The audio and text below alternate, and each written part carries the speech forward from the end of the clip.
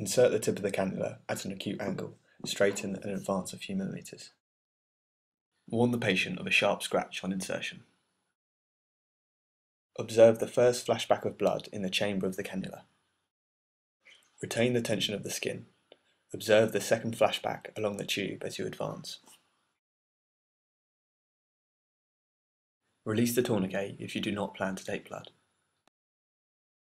Securing the cannula with your hand, remove the needle completely and place in the sharp spin.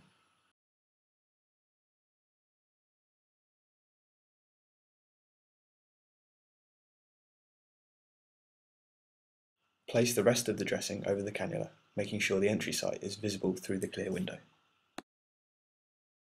Don't forget to add your dated label at the side of the dressing. Finally, clip the end of the bionectar so that it is neat and secure. Wash your hands and thank the patient, making sure the flush is prescribed and the procedure is documented in the patient's notes.